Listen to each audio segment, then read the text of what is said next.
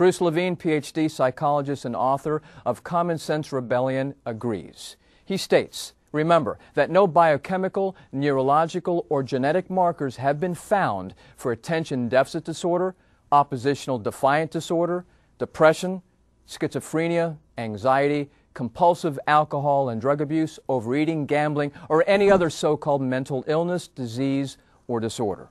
And psychiatrist David Kaiser sums it up like this.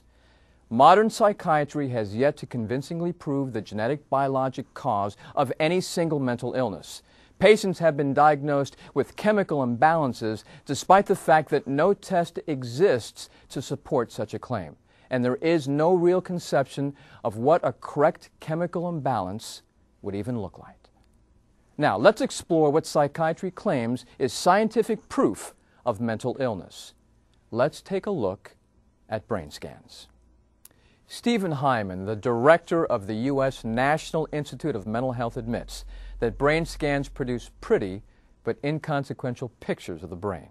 While psychiatrists claim that brain scans can now detect certain mental disorders, a May 2004 article in the San Jose Mercury News said that many doctors warn that the use of such scans, quite apart from not being scientifically validated, is unethical and dangerous.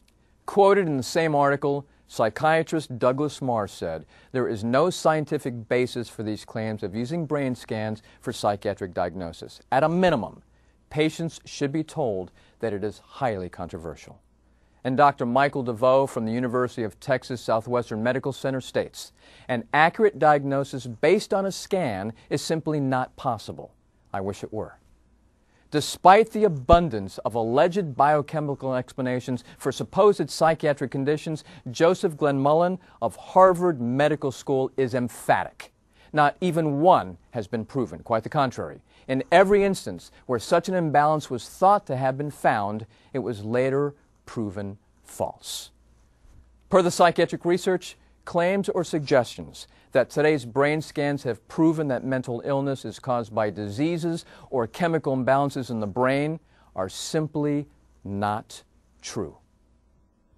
Now, if you'd like to read factual information on why psychiatry is a pseudoscience, please call the number on your screen, 800-631-0744 right now. We'll send you free information without obligation. When we return, we'll talk about how scientific psychiatry is in the courtroom. Has your child or someone you know been falsely labeled with a mental disorder and given dangerous mind-altering drugs? If your child has been labeled with ADD, attention deficit disorder, or ADHD, attention deficit hyperactivity disorder, and given psychiatric drugs, there is something you should know. According to leading pediatric medical experts, these psychiatric labels have no scientific basis whatsoever. If you or your child have been abused by psychiatric treatment, call CCHR for help at 1-800-782-2878. Don't wait until it's too late. Call now, 1-800-782-2878. A public service announcement by the Citizens Commission on Human Rights, an international watchdog group.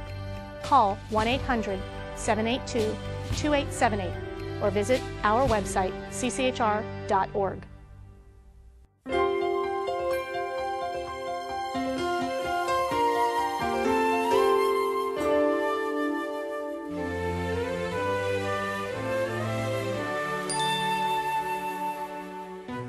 Morals.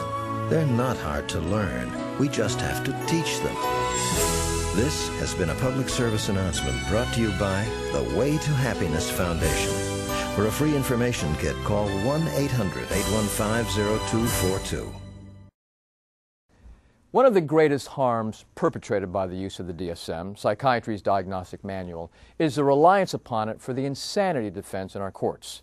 While this defense has been around since the 1800s, it only began to be perceived as scientific with the introduction of the DSM in 1952.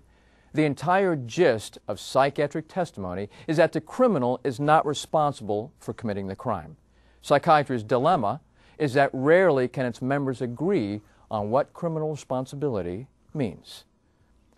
The problems created by this have plagued the court system for decades.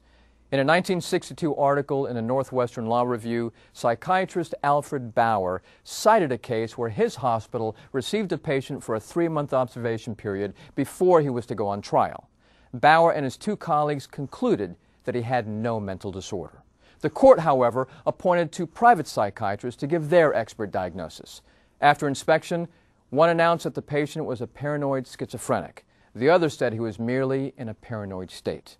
During the trial, the 2 hospital psychiatrists testified that the patient was not insane, while the 2 court-appointed psychiatrists insisted that he was. To make matters even more ludicrous, the jury found the man not guilty by reason of insanity and still insane, and committed him to the same hospital that had just testified that it had found him sane. You may remember that in 1994, 2 California juries became hopelessly deadlocked in the trials of Eric and Lyle Menendez, adult brothers who had brutally killed their parents in the family's $4 million home. A team of psychiatrists, psychologists, and therapists were hired to build their defense. One psychologist testified that the brothers suffered from learned helplessness as a result of intense repeated abuse from their parents. Another psychologist claimed the boys had post-traumatic stress disorder. The deadlock came about because no 2 psychiatrists could agree on the boys' mental diagnosis, and members of the jury could not agree that criminality is excusable. The late Jay Ziskin, a psychologist who led a movement to eliminate psychiatry from the court system, stated in a 1988 paper, "Studies show that professional clinicians do not in fact make more accurate clinical judgments than laypersons. It's about as reliable as predicting the future by gazing into a crystal ball." Dr. Hagen is forthright about psychiatrists and psychologists redefining criminal behavior as diseases. He states, and I quote, "Why not just flip pennies or draw cards? Why not put on a blindfold and choose without even being able to identify the patients? It could hardly hurt an accuracy rate that is less than 1 out of 3 times correct. There is no psychological cure for the desire to beat up women or to rape and murder them. The very idea that psychology today could even pretend to such an ability is ludicrous." Unquote.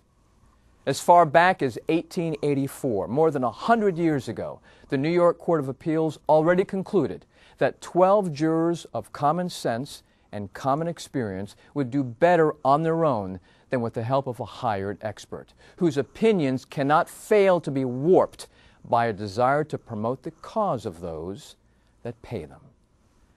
However, psychiatrists and psychologists have been warping their opinion in the courts ever since.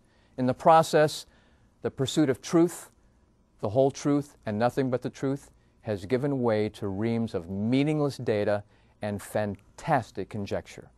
Courts are filled with elaborate, serious-sounding deceptions that fully deserve the label used by lawyers themselves: junk science.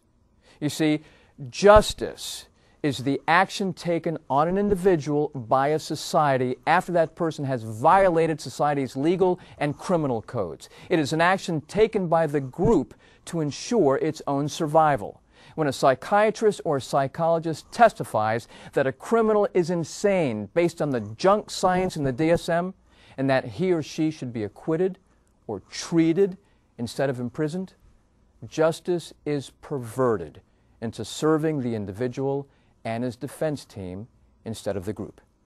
In this way, psychiatrists have succeeded in weakening and even negating the only legal means that society has to protect itself from the criminal elements. It is vital that medical practitioners universally reject the DSM diagnostic system as a pseudoscience and as a danger to their patients and consequently the public. Trusted with the care of our mentally disturbed, psychiatry has failed utterly to provide any humane solutions to their problems.